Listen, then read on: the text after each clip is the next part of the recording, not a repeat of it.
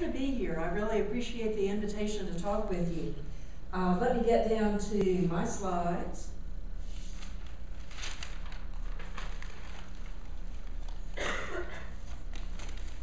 And this is what I want to talk to you about tonight. I want to start with definitions. What is food security? And whether it's the same thing as hunger. I want to talk about who is food insecure and why. What can be done to meet the food security challenge itself. Even without climate change, food security is going to be a huge challenge with a growing population.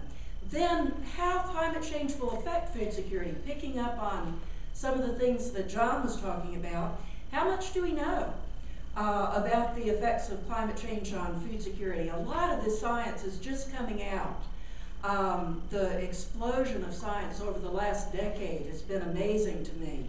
And it's really affected the optimism that I think people had earlier about the prognosis for the impacts on agriculture and food security of climate change. And then I want to end up on a upbeat note with practices that can both help to achieve food security for everyone and reduce the negative impacts of global climate change on agriculture, and vice versa. As John mentioned, climate change both affects agriculture and is affected by agriculture. So starting out with the definition of food security, this is what the Food and Agriculture Organization defines, how it defines food security. It's a condition that exists when all people at all times, I guarantee I'm not going to read many slides to you, have physical, social, and economic access to sufficient, safe, and nutritious food that meets their dietary needs and food preferences, many of which are culturally determined, for an active and healthy life. There have been two major rounds of goal setting in which different nations got together and said, we're going to make a commitment to reduce food insecurity worldwide.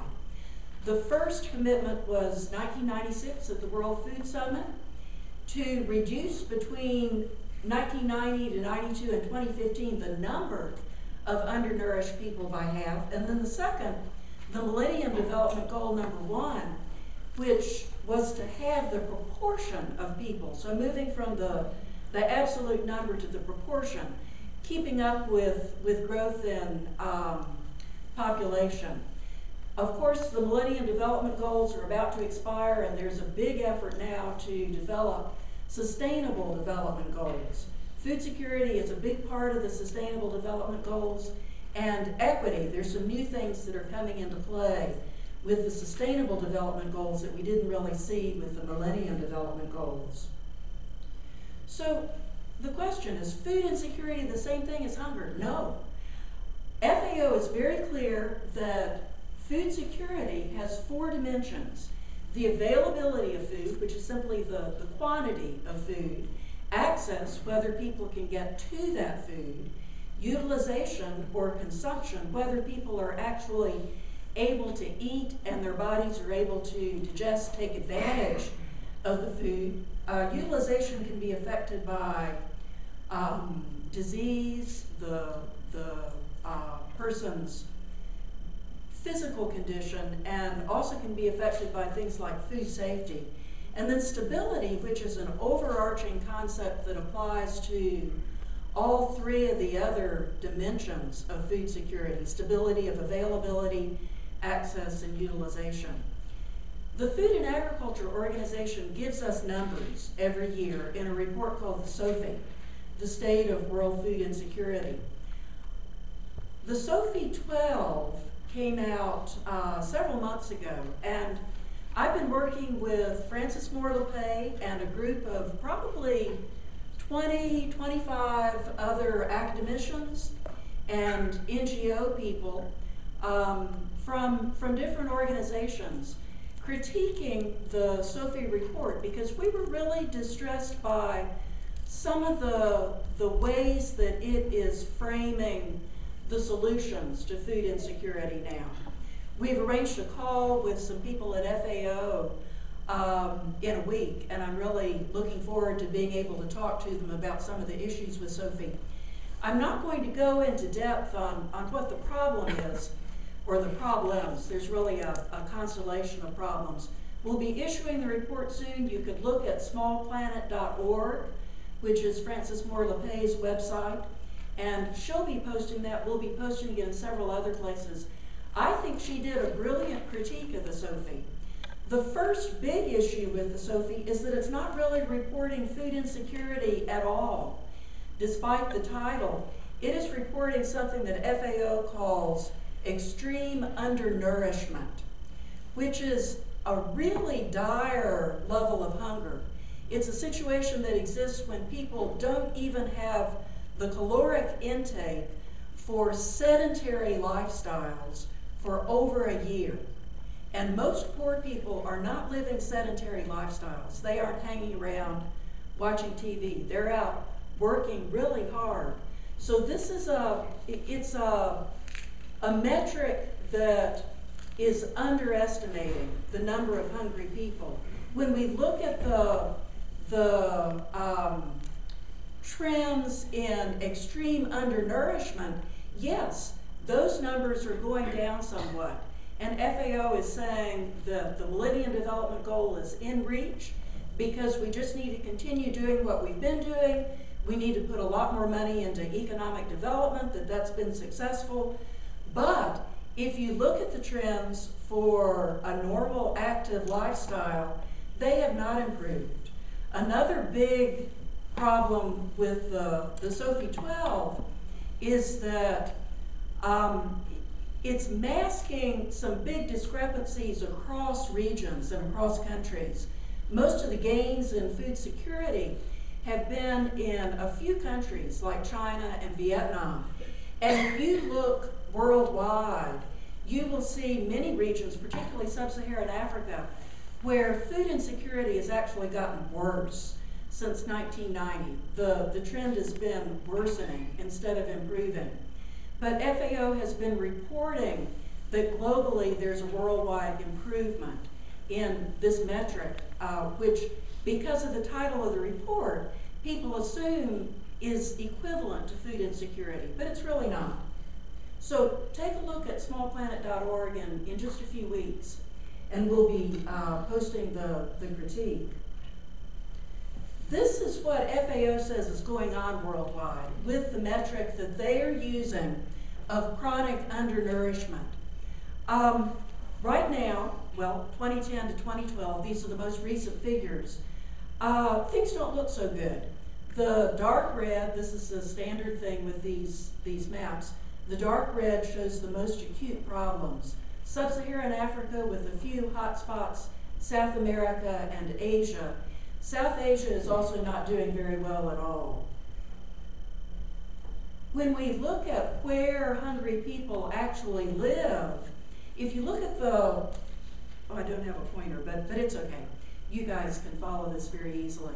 If you look at where the greatest numbers of people are, they're in Southern Asia, primarily India, but also Sub-Saharan Africa, followed by Eastern Asia, and then the little group up at the top are all the other regions. So greatest numbers in Sub-Saharan Africa and Southern Asia, even though in that map that I was showing you just a minute ago, it looks as if Southern Asia is doing relatively well compared to Sub-Saharan Africa. The people who are in this state of extreme undernourishment are more than half, smallholder farmers. Farmers, but still extremely undernourished.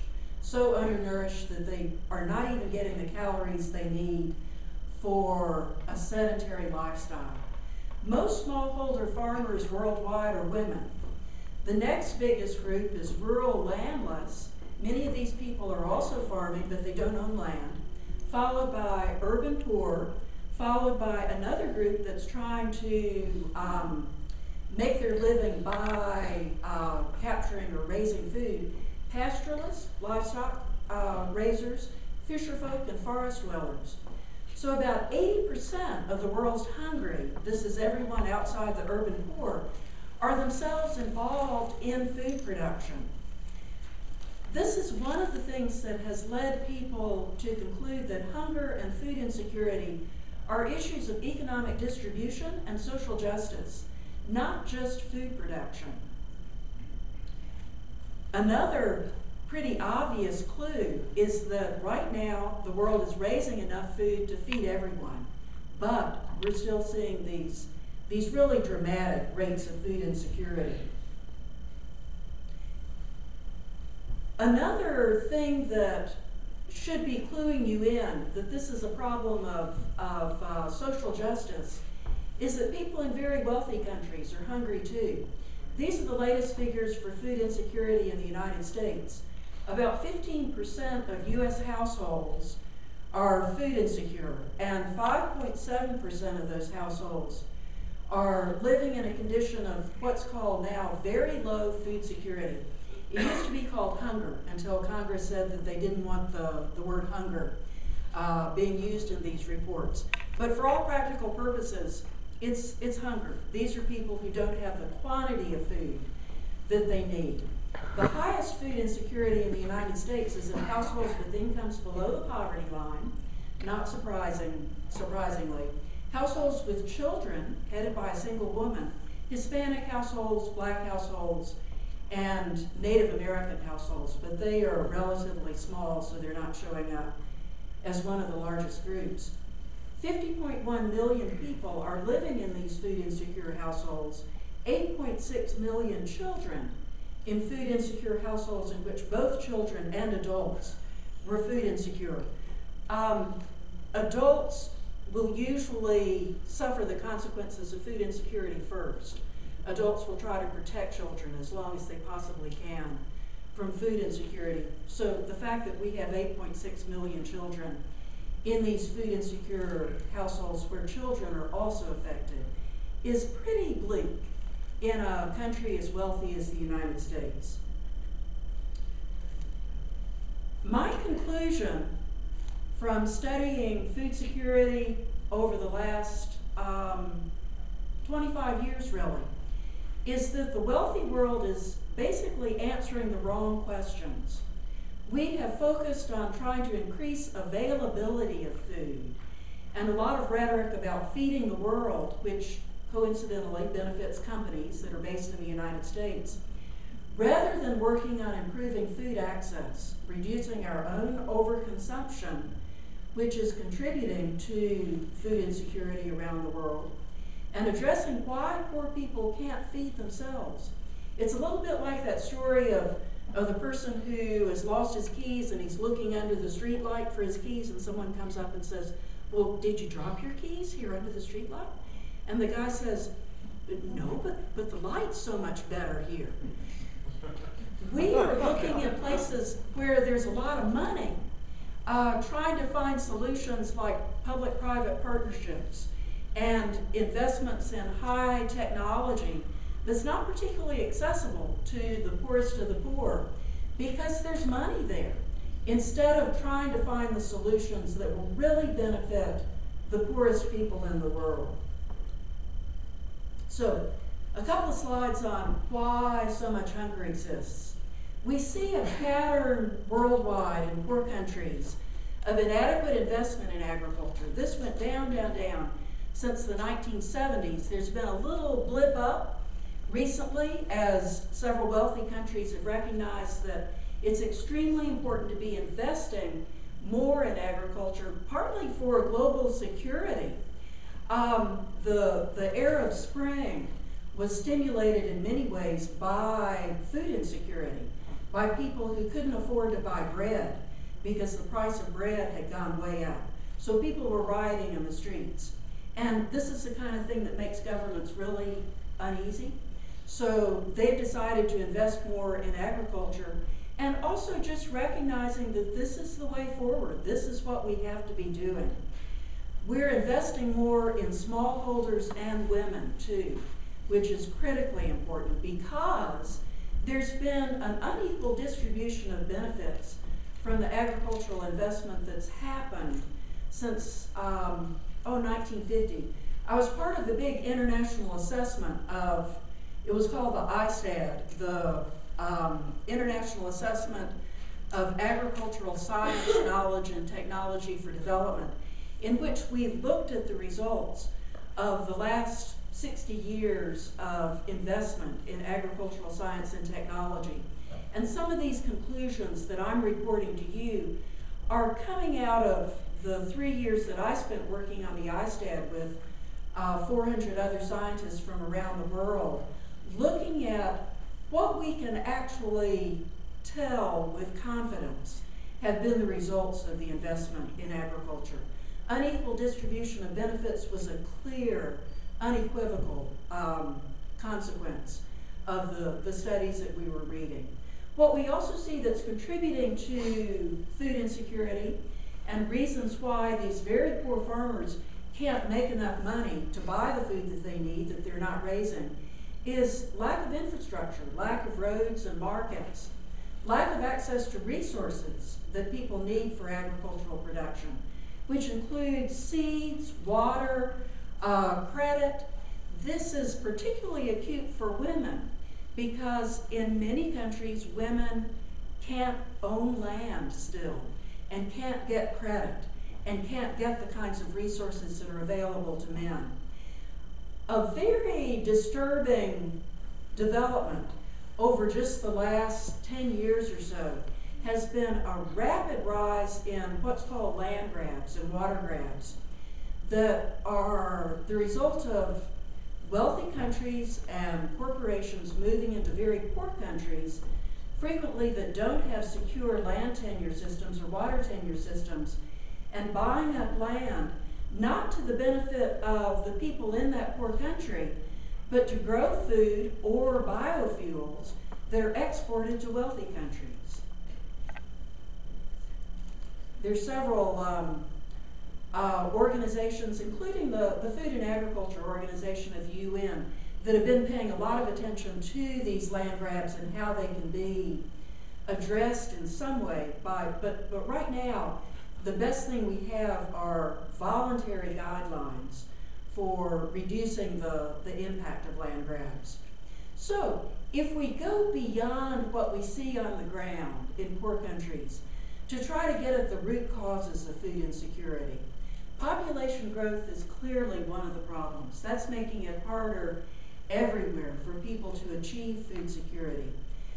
Conflict is also a big problem, and wealthy countries are aggravating conflict by increasing the militarization of some areas.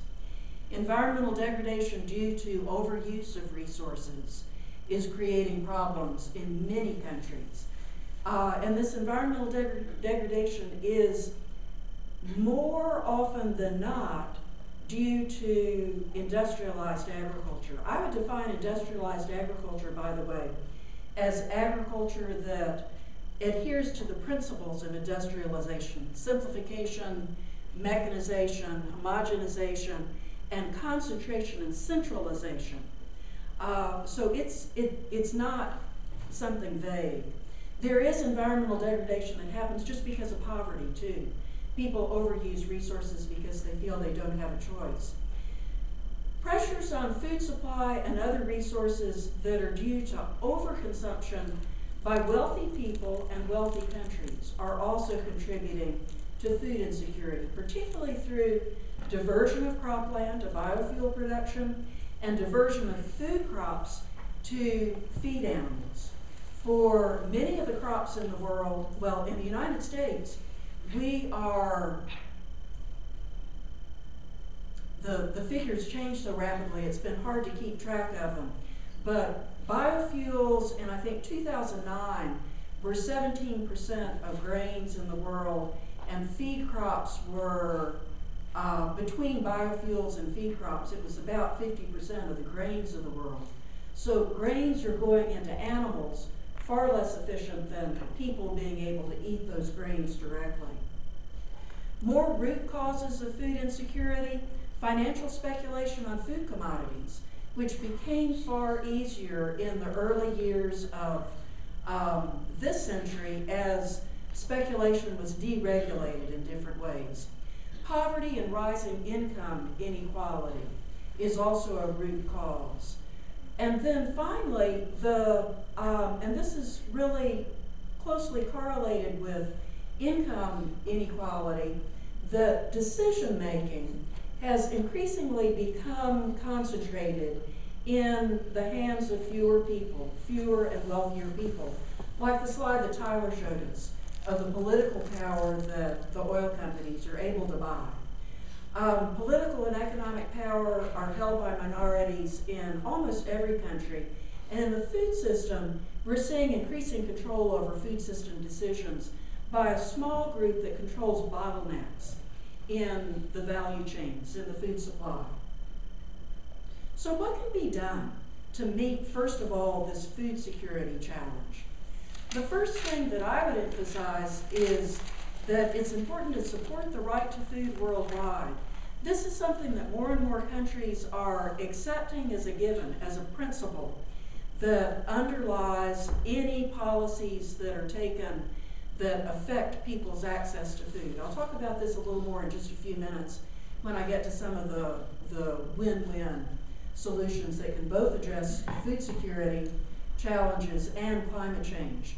We can invest in small-scale farmers, including access to resources, better tenure systems, and agroecological practices. Is that term completely unfamiliar to anybody in this audience? Okay. Agroecological practices, I will explain a little bit more when we get into climate change, but they're production practices that encourage closed nutrient cycles, encourage biodiversity and greater resilience of the agricultural system. Well, I'll give you some examples in just a few minutes. We need to invest in women, not just in women who are farming, investing in their farming organizations like the picture down at the bottom. This is a group of women who are meeting in India. But we also need to be investing in contraception and education, which are proven methods to slow down population growth. One of the best ways to slow down population growth. If we can avoid that 9 to 10 billion people peak, then we're better off all around. We need to create a global social security net. More and more people are talking about this now because some countries simply cannot afford to put money into the kind of social security net that wealthy countries have. So if all countries are contributing to a global social security net, then that can be distributed as needed to countries that face crises. We need to be supporting local institutions and building greater local infrastructure for markets and supporting local governance of food systems, people's ability to make decisions at the local level or regional level at the most over what happens with the food that's being produced, how much of it goes into international trade, the ability to set up food reserves, for instance, which are a big safeguard against food insecurity. So, moving on. What difference is climate change going to make? Not all that long ago, in fact, at the third climate assessment, which was 2007, the TAR is the third assessment report of the Intergovernmental Panel. You guys who've been following through the course probably know TARs and FARs and all the terminology, all that well. But even in 12 years ago, the TAR indicated that impacts on food systems, this was the third, which was, what year, 2001, I want to say, indicated that impacts on food systems at the global scale might be small overall in the first half of the 21st century, but progressively negative after that. They pose this winners-losers scenario in which developing countries are going to suffer more and earlier than developed countries because the developing countries just don't have the capacity to invest in adaptation. They don't have the technology that's needed to address climate change. So they were saying things wouldn't look all that bad up until 2050. We are already seeing really severe impacts of the climate change that has already happened. So this has already been shown to be overly optimistic. The modeling that was done early on, I was part of a project out of the Global Environmental Institute at Oxford University, and worked with the fellow who was one of the co-authors of the Food and Forestry chapter of the fourth assessment. And he said that what they were looking at in their models was a steady increase in temperature, and they were looking at factors in isolation. They weren't looking at everything all together in the way that we now know biological systems function. So they were looking at carbon fertilization, they were looking at temperature, but not looking at the way that pulses in temperature changes can have dramatic impacts on agricultural systems. Having too many warm nights can be deadly for some agricultural crops. Not having a sufficient number of hours of nighttime freeze can be deadly for some crops. Each crop has its own ideal set of circumstances, and human societies have evolved with agriculture over the last 10,000 years to use particular crops in particular places. We're experimenting in a period of decades and causing changes in what can grow where. We're experimenting with something that we've developed over millennia. So this was one of the assumptions, that temperature really is the most important factor. And I would say we're looking at this whole stew of factors now. That's where the emerging science is coming out. The interrelations of temperature, pulses of temperature, carbon dioxide, precipitation, water, drought, when the water comes, how long the drought lasts, how long the flood lasts. So the complexity has increased tremendously. A second assumption seemed to be that agriculture would just kind of migrate north, sort of like birds. I don't know if you guys have ever flown over Canada, northern Canada. The last time I came back from Europe, I flew over this area that's shown in the map there as blue around the Hudson Bay. That's called the Laurentian Shield or the Canadian Shield. And it is a bleak, bony, stony landscape. If you compare the soils on top of the Canadian Shield with the soils in the Midwest just below, which have been the breadbasket of the United States and have been a major source of exports of grain crops to the rest of the world, they are worlds different. The Midwest has soils that are 50 to 60 feet deep. A lot of that soil has been lost. It's eroded down the Mississippi River into the Gulf of Mexico, causing all sorts of problems there, which is another whole story. But it's not going to be that easy for a number of reasons for agriculture just to move north. Agriculture is one of the most place-based occupations in the world. People have deep attachments to their places. They're not going to just pick up and move easily to northern Canada. And even if they did move, they won't find the soil they need to be growing crops in the way that they're growing crops in the Midwest. A third assumption was that production was the most important thing to consider, instead of impacts through the whole food system. There are very important impacts of production, and what we're seeing is that heat and carbon dioxide thresholds exist for most crop plants. All livestock have heat thresholds, and it's the number of heat degree days, the days where the heat exceeds a certain amount, that's a real killer for livestock. The three main crop plants in the world, wheat, rice, and maize, are all very sensitive to heat. And as heat rises, we're going to see problems with all three of them. We could switch to different crops. People are talking about switching over to cassava and bananas, but they're not the same as wheat, rice, and maize in terms of protein and caloric content. Drought and floods, obviously, more crop and livestock pests and disease. These are some things that John mentioned. Ocean acidification, which is dramatically affecting coral reefs because the coral can't build in a more acidic ocean as the carbonic acid is acidifying the ocean. A lot of the carbon dioxide is being stored in the ocean and being converted into carbonic acid. The picture shows millet, by the way, and millet has been considered one of the most heat and drought resistant crops. This is a picture from Ghana of what happened in a year where there was drought and a lot of heat.